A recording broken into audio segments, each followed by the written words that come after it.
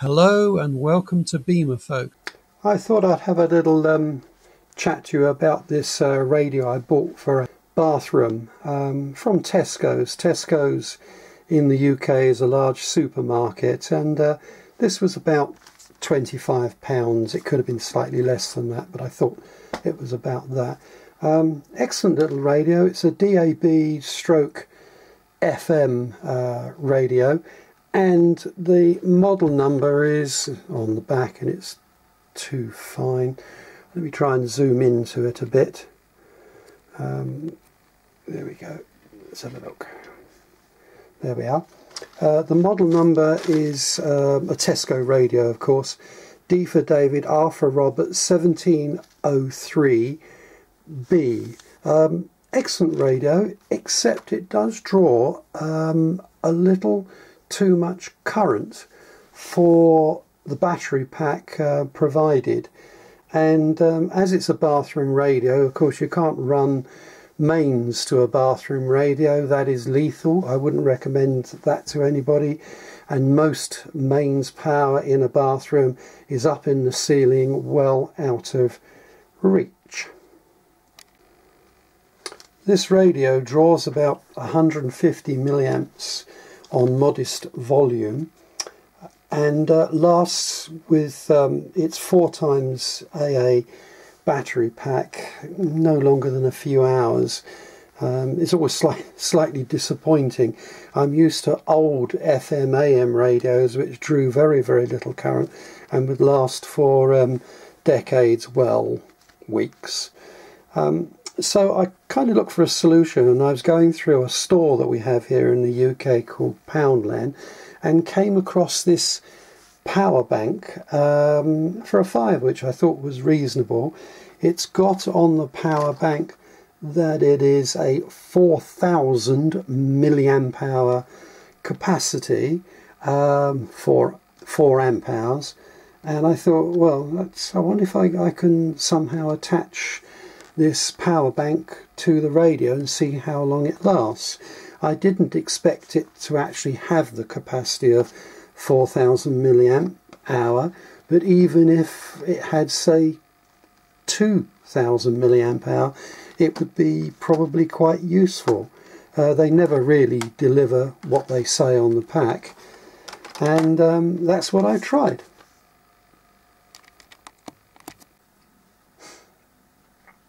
I didn't turn the volume up of the radio for your enjoyment, simply because I was a bit concerned about copyright strike. I'm not quite sure what is strikeable and what is not strikeable, so I decided to put no volume on it at all. Anyway, this is the power bank from Poundland at £5, and as you can see, it's called Geek.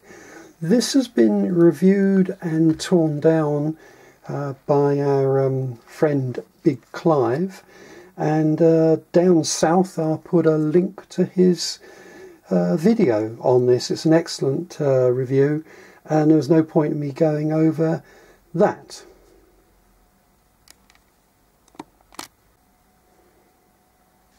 Okay, let's talk about connecting this little project up.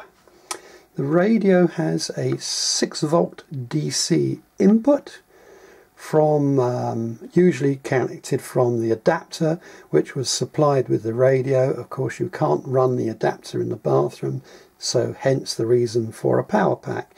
I've now got to connect the radio to the power pack, and let me bring in the power pack here. It has, of course, naturally 2 USB outputs, 1 mini USB charger input, power LED, and an LED gauge indicating remaining capacity. Now let's first try and connect this up. Now I've bought 2 leads, 1 lead initially, thinking this will do the job, and that is a USB plug to barrel jack, the relevant barrel jack to the radio. So if I plug that into the USB and the barrel jack into the radio, we see that the USB is fired up, indicating that there is a load. There is a residual always load on this radio. I think it draws 10 milliamps, something of that order, quite low, but a bit of a drain. And there's the radio, and if I switch it on, lo and behold, it all works. As the radio is 6 volts and the output to this is just over 5, I didn't think there'd be a problem of damaging the radio with the lower voltage, but I was concerned whether the radio would actually run without distortion, operate correctly with a slightly lower DC voltage. It appears as though everything is fine and you can run it up, although I would suggest that if you tried to get maximum volume from the radio, it would be clipping slightly earlier because of the slightly lower supply voltage. Now, I mentioned just now the quiescent current is marginal, but it is there, and that is of course a problem, because if you turn it off and you leave the power pack permanently connected with this lead, let me put a white sheet of paper under the cable so you can actually see the cable assembly. So yeah, that's a bit more visible. See what I'm talking about then. Now then, so to get around this problem, I purchased a second lead, and I think this is something to do with Raspberry Pi, but that's immaterial. Both links to the cables were sourced from eBay, and I've got those listed down south. Now, so what I did was simply purchase this cable, which has a switch in line, and it was a switch that I'm after. So if I disconnect the USB there at the power bank, connect in there like that, and on the socket, so it's got a USB socket on this end, you connect up that there. Now I've got the two leads connected and I've got a switch in it. At the moment you can see that there is, even though the radio is off, there is a quiescent power making the LED display on the radio fire up, and that's fine, but of course that will slowly discharge the power pack. And as I'm not using the radio maybe for 2 or 3 days, when you come back, you know, the power pack's more or less empty because it's discharged by the quiescent current.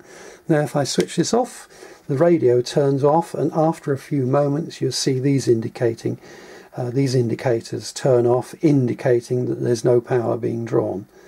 And of course if you want to switch it on, all you have to do is switch this. There you are, it's gone off now. All you have to do is switch the switch on and the radio powers up, and then you can do that, and then you can turn the radio on.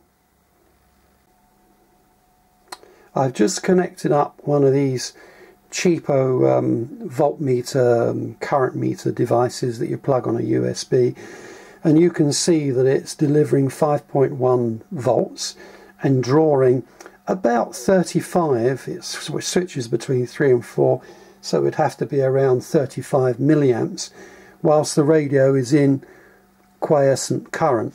If I switch the radio on, and bearing in mind that there is no sound going into the speaker, so therefore the load has got to be less, you can see that the voltage has dropped down to 5.09, not much there, but if you look at the current, it's gone up to 0.12 of an amp. Well, with volume that is normally about 0.15 of an amp, but you can see that there is a quiescent current drawn from the battery pack, and that will over time cause a problem. Time for a little maths. The radio lasted for about 10 hours and its consumption was 150 milliamps. You can see here that C equals XT, which is amp hour equals current drawn times the number of hours. Amp hours here, therefore, equals 150 milliamps, that's 0.15, times 10 hours, which naturally equals 1.5 or 150 milliamps. Considerably different to the as advertised 4,000 milliamp hour capacity on the box. A couple of reasons for this. One is gross exaggeration, of course, by the manufacturer. The other reason is that there are losses inside the USB power bank itself. You've got the controller in here which produces losses. You've got an LED, a multi-LED display here which consumes power. That all adds to the inefficiency. You've got on my radio, you've got an LCD display with a backlight, LED backlight that consumes power. So there are losses involved, but nevertheless, based on this figure here of 1,500 milliamps, I would say that this unit probably doesn't give more than 2,500 milliamp or 3,000 milliamp hour at best. I'll just play with this figure for the sake of demonstration a little bit by bringing up a calculator and going by this simple formula up here, which is C equals XT. I'll go, what is it, 0.15 multiplied by 10 hours naturally equals 1.5, which is correct. Now, supposing that my little radio, because it does fluctuate anyway, subject to the sound that's being delivered. So if I change this instead of 0.15, if I change this to 0.12, multiplied by 10 hours, naturally this will come out as 1.2 hours, a drop in the number of hours capacity of this power bank.